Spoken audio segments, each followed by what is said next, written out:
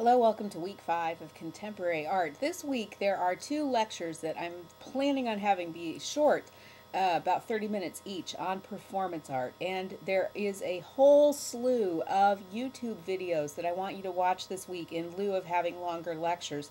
There are lots of snippets available out there of different performance artists actually performing. So there's some clips of Joseph Beuys, of Chris Burden, of Gilbert and George, and other performance artists, including some Fluxus people that I would like you to see. Performance art and concept, videos and things like that I want you to see, because we are talking about a whole different media, or a whole different realm of art making that isn't captured so well by film stills. So please take some time to go through and watch the performance pieces that I've got posted this week, and the conceptual films that I've got posted this week, in addition to lecture. And I'll try to mention, as we're going through the lecture, what things to look for in these videos. Okay, so the medium that we're talking about this week is one that we've seen kind of in nascent form in earlier lectures, and that is the medium of performance, where instead of having a object that the artist creates, it's the actual activity of the artist that becomes the work of art. If you think back to Yves Klein, for example, and his pieces where he would direct models to paint, that was as much a part of the product that he was making as the finished piece. Also, Piero Manzoni of the Arte Povera movement and his living sculptures, where he would sign people, right? You're kind of moving away from the idea of a fixed, stable object that the person creates, and moving toward the idea of an experience, or a moment in time created by the artist that you have to experience. And this even goes farther back. If you think back to the Goutage movement right after World War II in Japan, where you have Kubota, or I forget, Kurosawa's wrestling with the mud, or Murakami breaking through many screens of paper. We've seen this idea that the artist, as a body, creates a piece in time-limited piece, in different places before. It really becomes a part of the mainstream art world, and I mean, this continues to this day. Performance is an important medium of contemporary art. But it really gets a foothold in the 1960s. So that's what we're going to look at today and next time. Probably the first piece that is classified now historically as performance art is this piece that was created by Allan Kaprow, who was a teacher at Rutgers.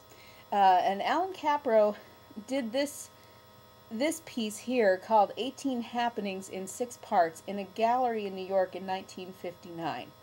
He was he just died last year, actually, I believe. He was very interested in this idea that you could erase the boundary between art and life. And this should start to sound familiar, right? This is something that Robert Rauschenberg had said about his Combine paintings.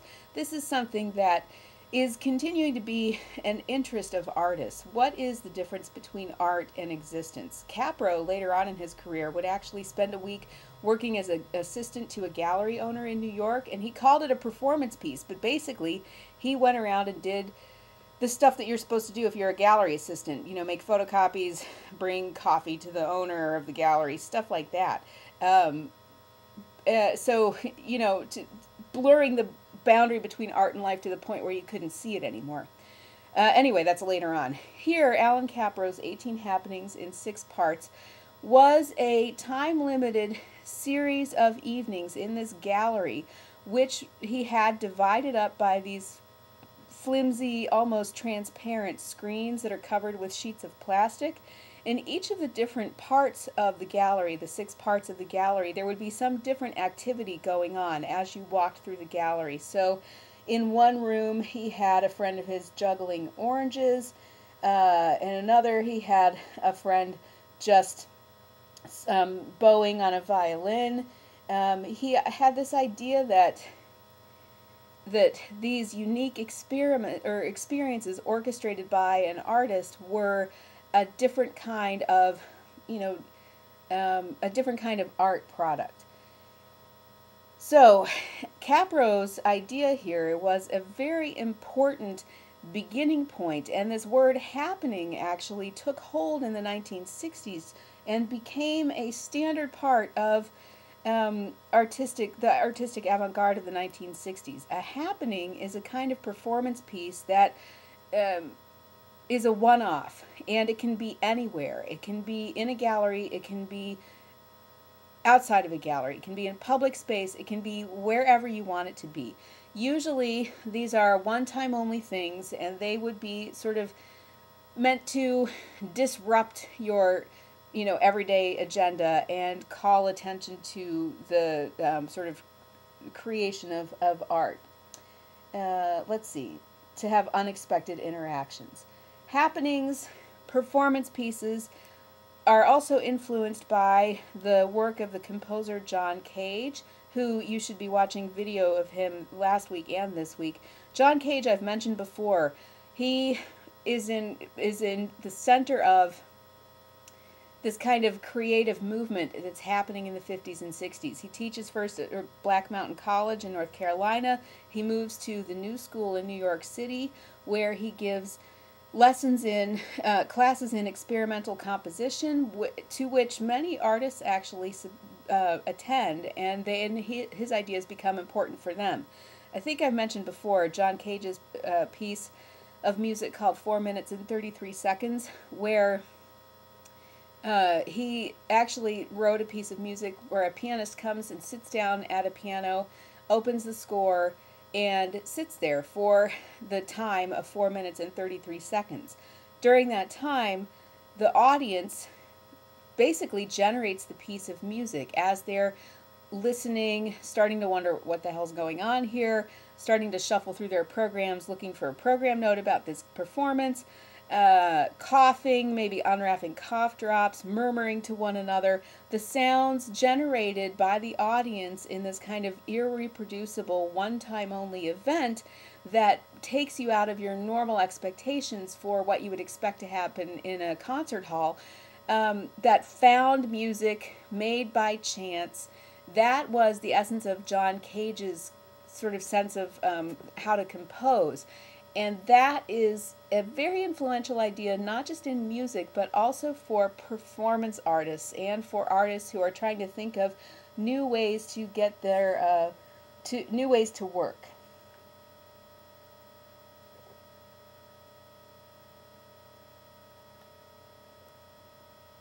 And here I've just, let's see, and back to Allan Kaprow. So this was influential on Allan Kaprow. He was very interested in John Cage's type of experimentation, and again, you can see examples of it if you when you go on the YouTube, or when you go into the links for this week. There's all these YouTube videos to watch of him. Let's see. Here I'm just going to read you a quote from Allan Kaprow, and let me show you another view of 18 happenings in 6 parts. This is a view of another room where other parts of the action are going on. So Kaprow described these earlier experiments he did with this in like 1958 as action collages. So here's how he morphs into the happenings. The action collages then became bigger, and I introduced flashing lights and thicker hunks of matter. These parts projected further and further from the wall into the room and included more and more audible elements, sounds of ringing buzzers, bells, toys, etc., until I had accumulated nearly all the sensory elements I was to work with during the following years. I immediately saw that every visitor to the environment was a part of it. Another important idea.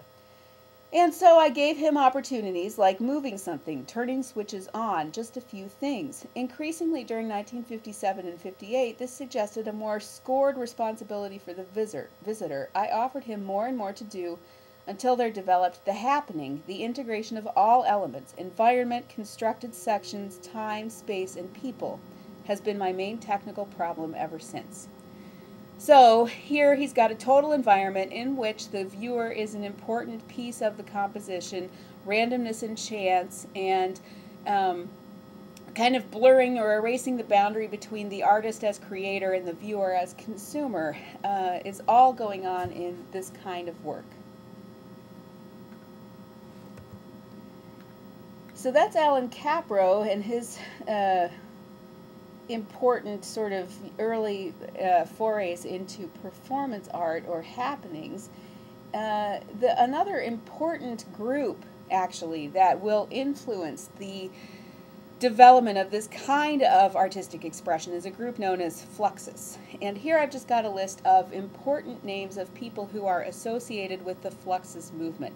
Most primarily George Maciunas, who was a Lithuanian immigrant to the United States and was actually a wealthy property owner. He owned a lot of rental properties in New York City, and he became really interested in patronizing the arts, in sponsoring artists, and he issued a manifesto about what he wanted Fluxus, or his kind of artistic image to, or artistic vision to include, and formed this group, Fluxus, that did all kinds of performance, conceptual, process-oriented works of art throughout the 1960s and 70s. In fact, there are still artists who continue to consider themselves associated with Fluxus, and you can go online on the web and see lots of interesting stuff about Fluxus still today.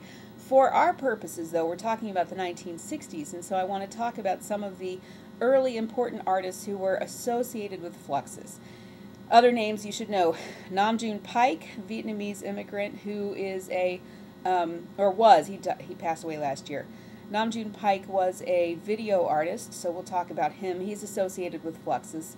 Shigeko Kubota, she was married to Nam June Paik, and she's also a sort of video conceptual performance artist. Yoko Ono, you may be familiar with her as the wife of John Lennon of the Beatles. She was also a Fluxus artist. Kubota and Ono were both women who had come from Japan, which, again, interesting because remember what had gone on in the 50s in Japan with the creation of the Gutage group. So there's a kind of heritage going on here that's porting into Fluxus. Let's see, Joseph Beuys, he was a German man who came to the U.S. and actually had been in the German army during World War II, but was very traumatized by that and was kind of anti-war after World War II. Very much another associate of Fluxus. Allan Kaprow, who we just looked at, became associated with Fluxus because he and George Maciunas shared a lot of sort of similar ideas about what art is supposed to be. And John Cage also became associated with Fluxus because, again, their ideas were rather simpatico. I'm just going to read you one of Maciunas's variations on the Fluxus Manifesto. And here, this is, again, there are some themes emerging here that you're going to continue to hear in the contemporary art period. Fluxus goals are social, not aesthetic.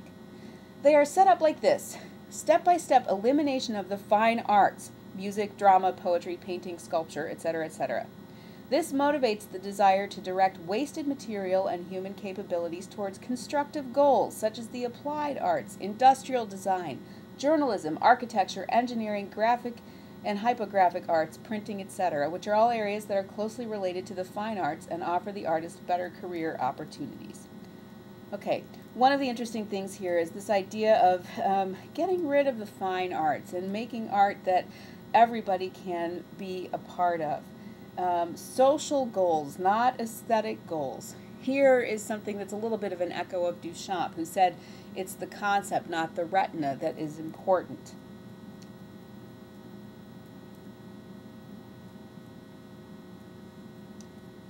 Okay, so let's see. The first Fluxus manifesto or manifestation was a publication called Fluxus that Maciunas made. It grew out of musical events of people centered around John Cage. And in fact, many of the people who became mainstays of Fluxus had attended John Cage's course in experimental composition at the New School in 1958, including Nam June Paik and Allan Kaprow had both taken this experimental course.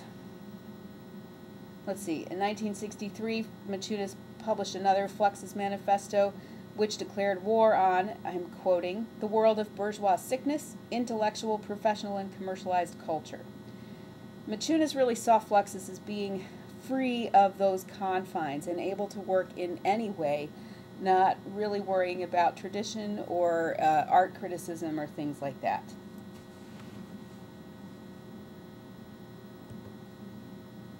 Here are other examples of, let's see, manifestos and added on to over time by George Maciunas, and you can see here, purge the world of Europeanism, purge the world of dead art, imitation, artificial art, abstract art, illusionistic art, mathematical art.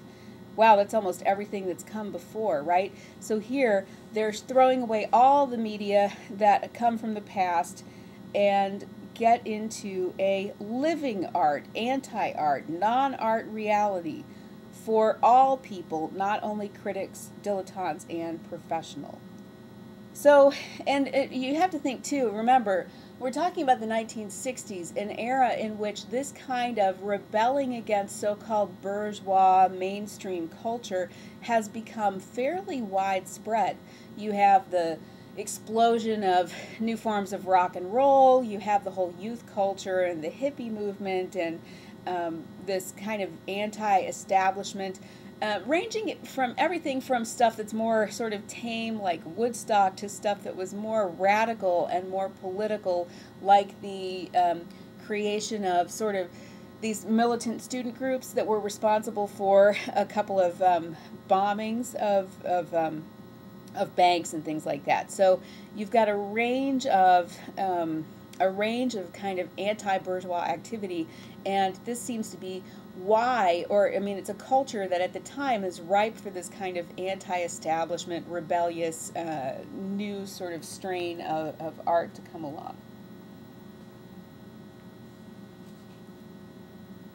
This also is a time in which not only is there a youth culture that's emerging and really rejecting the whole, series or sense of tradition and history and all of that within the realm of traditional fine art media, but there's also a emerging movement among academics, especially in France. There's a whole new kind of approach to analyzing language and culture and history that is questioning the way that people have thought about the past before.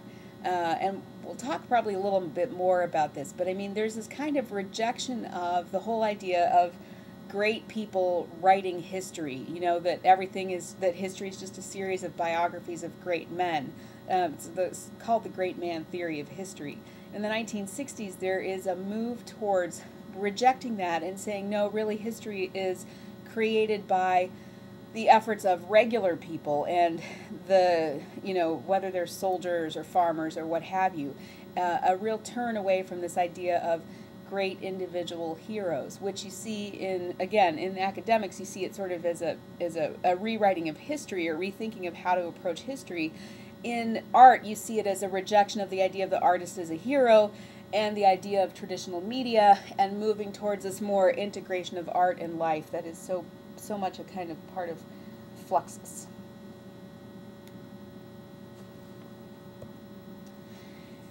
Going along with this idea of everybody being able to make art, this isn't performance per se, but this is, at the heart of the Fluxus agenda. Here, this was George Maciunas put together a so-called flux kit that was filled with, tiny little prints, stamps, all sorts of materials that you could play with and put together to make a work of art. Also scores directions for how to stage events, little snippets of film, journals that you could write in. Flux kit could be had. You could buy them through the mail from George Maciunas for a relatively modest sum. If you bought just a single event or a single kind of little piece of a kit, you could buy one from between $1 and $5 US. Flux kits were a complete flux kit, like I'm showing you here, was about $100. There are about 25 objects in the 1965 edition of a flux kit to about 40 in 1966. So this is all kind of like art in a box, do-it-yourself, sent through the mail. I should mention that another thing that Fluxus really originates is the idea of postcard art and mail art. That is art that is specifically designed and then sent through the mail to other artists, and becomes a kind of performance integration of everyday life into the realm of art. And mail art continues to be a genre that Fluxus associated artists work in. This Flux kit, by the way, was influenced, unsurprisingly, by Marcel Duchamp.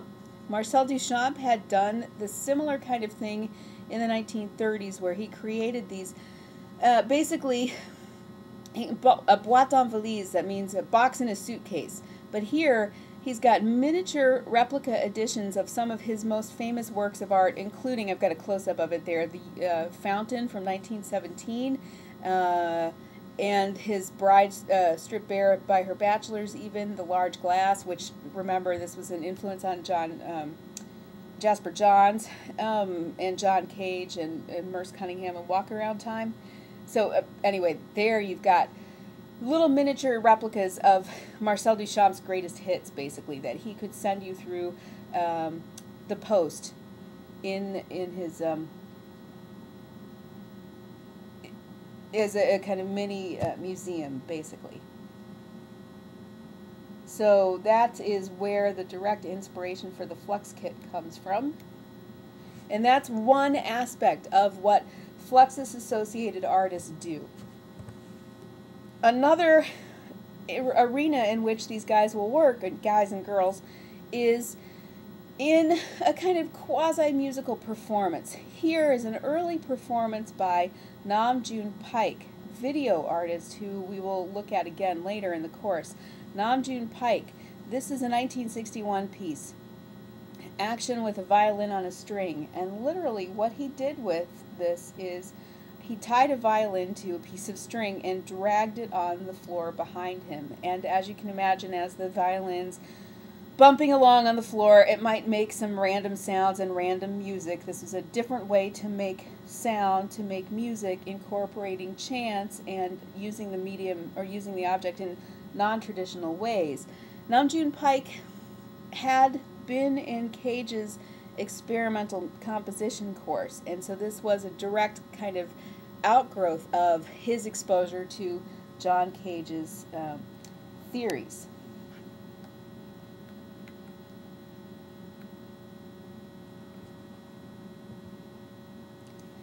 This is a snapshot of Nam June Paik doing another one of his famous early pieces called One for Violin Solo, and this is from 1962. In One for Violin Solo, 1962, very, very, very slowly, Paik took a violin, raised it above his head, and then at the end of his performance, he smashes the violin down on the table, and the noise and the crash and the sound that is generated during that smashing of the violin is the piece. He became Paik had started out as a music major. He became very interested in the whole idea of new media and the whole idea of alternative ways of making music and new technologies and what they made possible. And so he started to branch off into a different direction. Here I'm showing you from the late 60s one of Paik's first real performance pieces that incorporates this idea of music and then new technology. This is his TV bra for living sculpture, and I've got actually on the web, there's an interview with the woman who was the cellist who did a lot of these collaborative pieces with Paik. The TV bra for living sculpture, there is Charlotte Moorman, who was the cellist. As you can see, she is literally wearing a bra made out of two small televisions, and as she plays the cello, the TV was taking the transmission of the sound from the cello and distorting the images that were playing on the TV based on the vibrations of the cello. So the sound would be modulated by the technology that she's attached to.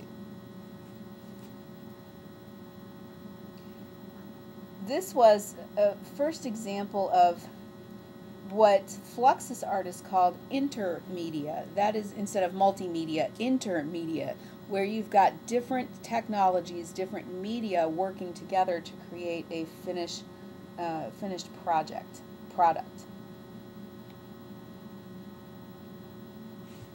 Here I'm just going to read you a short statement from another Fluxus artist to kind of get the flavor here. A guy named Ken Friedman said, "As I see it, Fluxus is a laboratory. The research program of Fluxus is characterized by 12 ideas: globalism, the unity of art and life, intermedia, experimentalism, chance, playfulness," and there I think you can probably see that in this work, "simplicity, implicativeness, exemplativism." Don't know what those means. I think he was making up words there. "Specificity, presence in time, and musicality." So here that can maybe hopefully give you a sense of why Pike is so kind of central in the early development of Fluxus. So here's another Namjoon Pike performance / intermedia piece. Here, now Charlotte Moorman is making noise on a cello made entirely out of televisions. Same thing going on as was going on with the TV bra for living sculpture, where the sounds she's making on the cello are actually fed back into the system that the cello's hooked up to, and then that the TVs are hooked up to, and then the TVs distort whatever image is playing on them based upon the frequency of sound that is being emitted here. He also did a collaborative piece with Moorman called Opera Sextronique, in which Moorman discarded an item of clothing after each movement of the performance, which was very, very, by the way, this was in 65, 66, very, very easily accepted in Europe and then very scandalous in the United States, I guess. And here's another piece that they cooperated on in Germany, As Boring as Possible, from 1966. And I just brought that in to show you how, there's an element of playfulness and tongue-in-cheekness going on with these Fluxus artists. Another important Fluxus artist is this woman, Shigeko Kubota. Here I'm showing you her vagina painting from 1965. Now, think back to the action painters from the 1950s, Jackson Pollock, for example. Think back to the goutage artists painting as they're suspended over a canvas with their feet dipped in paint. Here, for the first time, we have a woman coming in, and she's not only challenging the traditional media that you have going on and the traditional ways of performing, but she's also kind of sticking her tongue out at, so to speak, right, at figuratively, at these earlier kind of macho male movements in creating abstract art. So here, in this vagina painting, she actually has a pair of underwear on, and then she's got a paintbrush attached to that pair of underwear, and then she's, dipping it in paint and kind of waddling around over a canvas to create her work of art. So here she's playing with not only art historical tradition that's reaching far back into the past, but also with more recent developments in the arts. Shigeko Kubota, as I mentioned, was Namjoon Pike's wife, as well as a performance artist in her own right, and the two of them actually collaborated on a few things. One of Pike's pieces, or excuse me, Shigeko Kubota's pieces was related to and involved with this chess game that I'm showing you some still footage of here. In 1968, in Toronto, there was a performance called Reunion, organized by John Cage, which included a chess match between John Cage and Marcel and Teeny Duchamp. There, the picture on the right, you can see Marcel in the background there, and Teeny, his wife, to the very left of that picture on the right, and then the guy smoking the cigarette with his back to us is John Cage. This was a performance in which the Cage and Duchamp and his wife played a game of chess. And as you can see, it's not just any old chessboard, it's actually a chessboard that has been wired to generate sound and light patterns, and also has been wired to record all of the actions that are made on the chessboard. So this is a performance with a kind of intermedia specialty. This is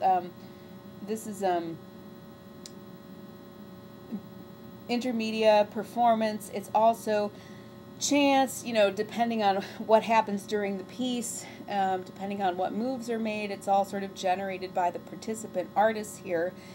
All of this data that was recorded was taken by Shigeko Kubota and remanufactured into several intermedia pieces that reflected on the importance of this event. She did a book, she did a videotape, and a video sculpture from about 1968 to 75, dealing with the subject of this seminal event, reunion, the chess match between Duchamp and Cage. I always like to bring this in too, because it shows you how a guy like Marcel Duchamp, even though a lot of his ideas are stuff that came out of the 19-teens, he was still alive, he was still around and kicking, and he still was literally in the thick of things and knew these younger artists. And so it becomes more and more clear how much of an influence he must have had over this next generation or two of artists coming up.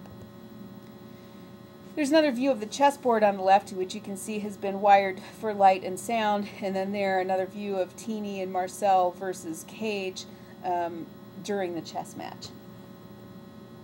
And this is just I think it's just a program, sorry you can't see it very well, a program from the reunion chess match. Okay, well here is one of the pieces that Kubota created out of this event. A book with still photographs and some text describing the event, photographs taken the performance, and then a little 33.5 RPM record of the reunion sound recording, accompanied by a text written by John Cage. Okay, so there's a little collaboration going on between Kubota and Cage here, as well as between Cage and Duchamp and Kubota, with the sound recording of the event accompanying the texts and photographs.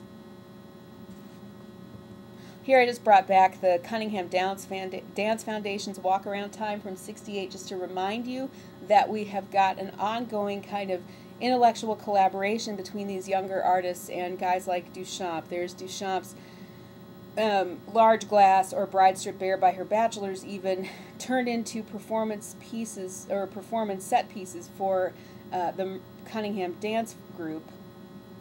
The score of this was created by John Cage, by the way. And I think I've got Jasper John's set pieces here in the Walker Art Center. So just to remind you of how important these guys are and how central they are as mentors to and intellectual forebears of the people who are coming up in the 60s. Here's another example of the products that Shigeko Kubota made from the recordings of the reunion chess match. This is from, well, it's completed in 1975. It's a sculptural TV put on the floor with the monitor facing up so that it looks like a chessboard, and there's transparent glass over it with transparent glass chess pieces, which kind of extend the sculpture into 3 dimensions outside. You know, the light projecting up from the TV would be captured and reflected and refracted in various ways by those chess pieces.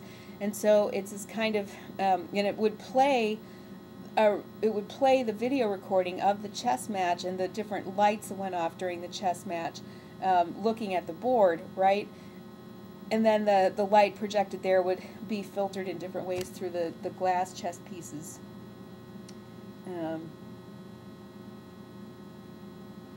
Okay, so let's see. And the original soundtrack also plays from the sculpture.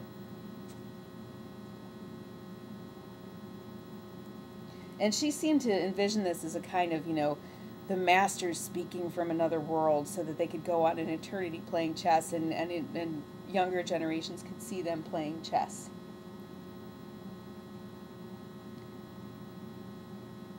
Kubota said one of the things she liked about video is it was a medium with no past history, no objecthood, no agreed upon value. So it was kind of a blank slate for young artists to work with. There wasn't, like with oil painting, there's 600 years at least of tradition that you have to deal with, right? With video, it was all new, so it was a whole kind of new playing field. And in fact, one of the things she said too in 1991, looking back at her career, was that video, because it didn't have this long history, it hadn't been established as a male-dominated field. And so male and female artists could be, as she said, begin competition at an equal point. And this is something that we will see when we look at the developments of the 1970s, that a lot of emerging like feminist artists really like about new media is that they haven't already been completely co-opted and cemented into history. And so it gives them a way in.